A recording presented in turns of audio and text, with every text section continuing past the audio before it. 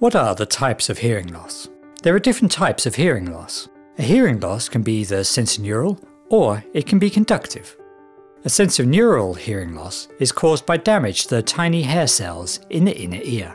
Exposure to loud noise and aging are among the major causes of a sensorineural hearing loss. With a conductive hearing loss, the ability to conduct sound from the outer ear and the middle ear into the inner ear is reduced or lost. You can have a sensorineural hearing loss and a conductive hearing loss at the same time. This is called a mixed hearing loss. If you have a hearing loss in both ears, it is called a bilateral hearing loss.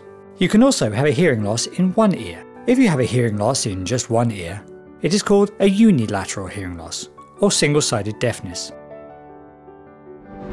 You can find out more about hearing loss and types of hearing loss on the world's leading website on hearing and hearing loss, hearit.org.